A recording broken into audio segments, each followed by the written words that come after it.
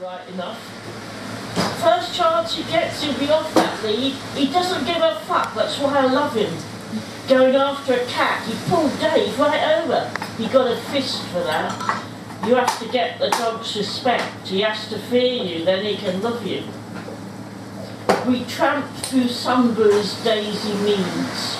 Johnny and Dave accost the strolling pensioners. Can you spare us some change, please, for food, like? The first morning in the woods, I watched them play a lusty, fierce ballet with a brandished log. He acknowledged Spike's fault like a parent, proud to show he knows his own son's mischief. It were fly stick, but Spike were being spiteful. Don't let him bully you, Fly. Stand up to him, take it back. One night he told me about Spike and the wolves. I take him down to Regent's Park. There's the zoo, see, and the wolves are on the outside. You can walk round and see them. They come to him behind the bars and they look at each other, sniffing and crying like.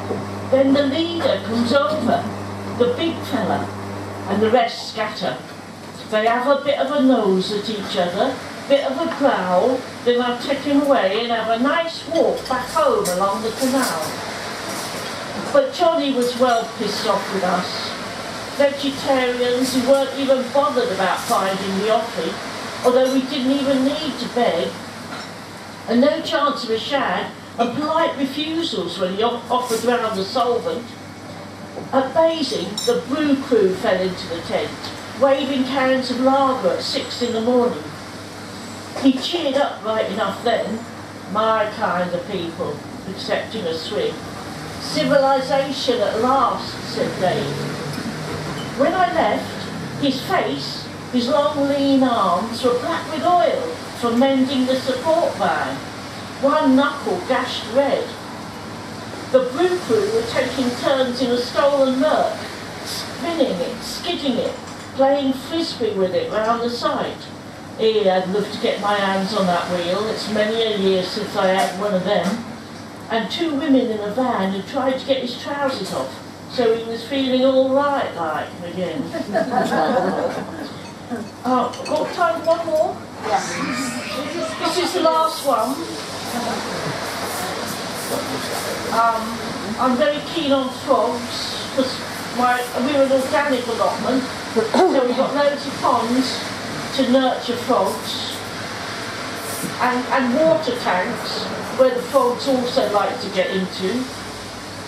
Glad to be of help. This watering can won't pour, and it's half full. What's the problem? It sticks its head out, squeezing itself free of the spout. A small frog leaps to the concrete.